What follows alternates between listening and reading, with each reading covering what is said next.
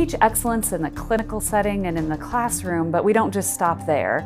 That we teach care and we teach a positive mindset that is going to go into how they work in their career, but it's not just going to stop there either. It's going to translate into how they interact with their family and their community and how they find their place in the world as a whole. One thing about Nebraska Methodist College is it's very personable. I've seen it with my students, I experienced it myself, but the college looks out for their students. I can name at least 10 different situations off the top of my head where they've really taken that time and we've made that student feel better and succeed and persist when they may not have at a big university.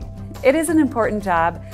It really is. If we don't see and we don't document, it's a little different than other imaging modalities that they are just capturing those still images, where sonographers have to be able to locate and find that pathology. If we don't see it, it's more than likely not going to get documented in those images that we take for the doctors. That's my focus when I'm here, is I want to put out the best possible products, not just because I'm represented Nebraska Methodist College.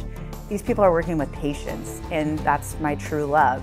So I left a hospital where I work with patients, but I look at it like we're producing these students that are going to make such a difference, so it's even more of an impact. So getting to work with them and seeing what we're producing and seeing their success out in the world, it's been really beneficial, and I think that's a special experience for them, and I think they're really proud to be graduates of here as well.